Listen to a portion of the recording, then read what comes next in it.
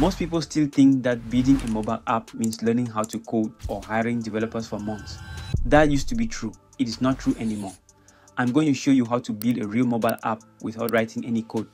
Not a mock-up, not a fake demo, a real app that actually works.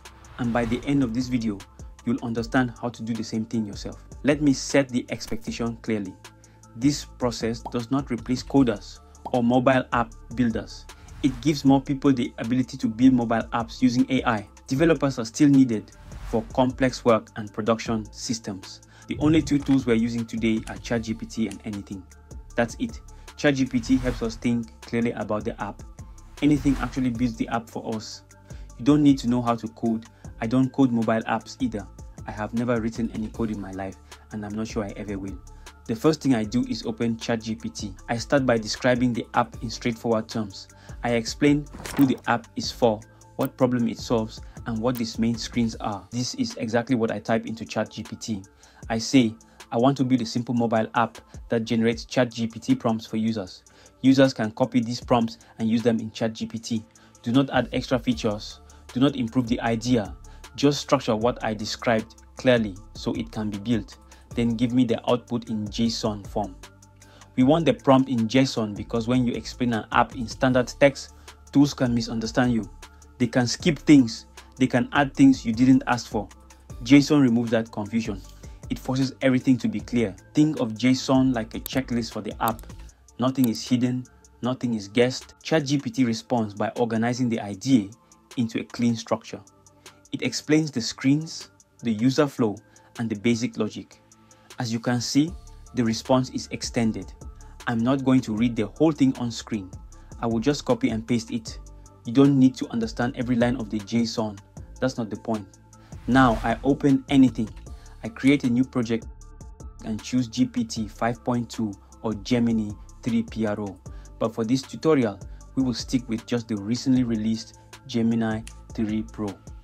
I will select the Max mode, which is the coding agent that debugs and tests your app when you behave abnormally or encounter an issue. Next, paste the description I got from ChatGPT.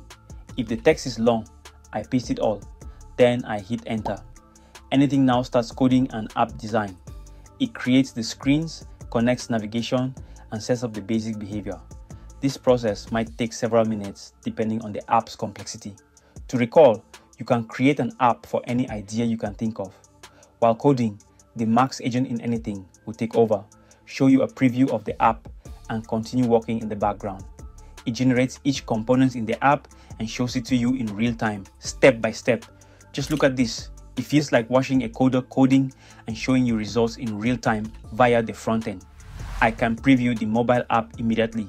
At this point, I check if the app matches what I originally described. If something feels off, I do not guess. I go back to ChatGPT, adjust the description slightly,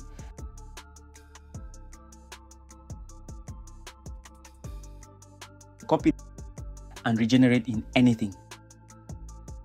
Once the structure is correct, I refine the app using simple instructions inside Anything. I can type things like simplify the onboarding, adjust spacing on the home screen, or change the app color to red. I am not writing code. I am describing changes in plain English. When the app is ready, I test it immediately. So I will type any topic in the app and then click on generate. I can copy this prompt and use it in ChatGPT.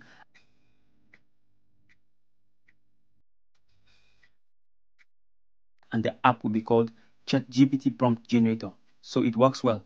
Anything also lets you test via your mobile phone. All you will need to do is click the QR code, then download the app to test it. Once everything looks okay, I can click on publish, then submit to the App Store.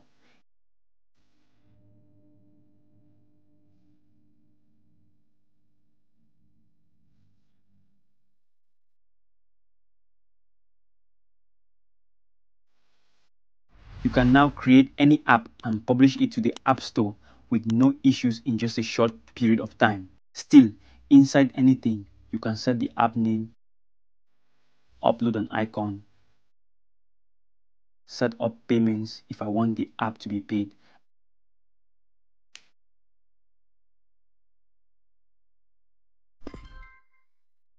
and add emails by just chatting.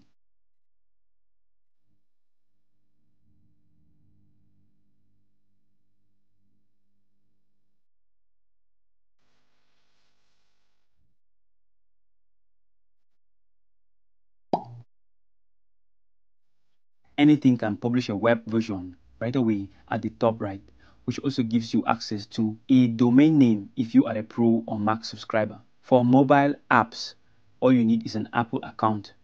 Anything handles the rest. Anything also gives you the option to scan your app right within the chat, whether it goes against Apple guidelines or not, and if it encounters anything, it tells you to fix it right away. Anything is so good because it lets you do everything in one place, from building your app to setting up payments, hosting, fixing bugs, adding emails, changing icons, and submitting to the App Store without any coding knowledge.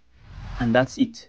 You just went from an idea to a real mobile app without writing a single line of code. No tricks, no hype, just clear steps. If this helped you, like the video and don't forget to subscribe.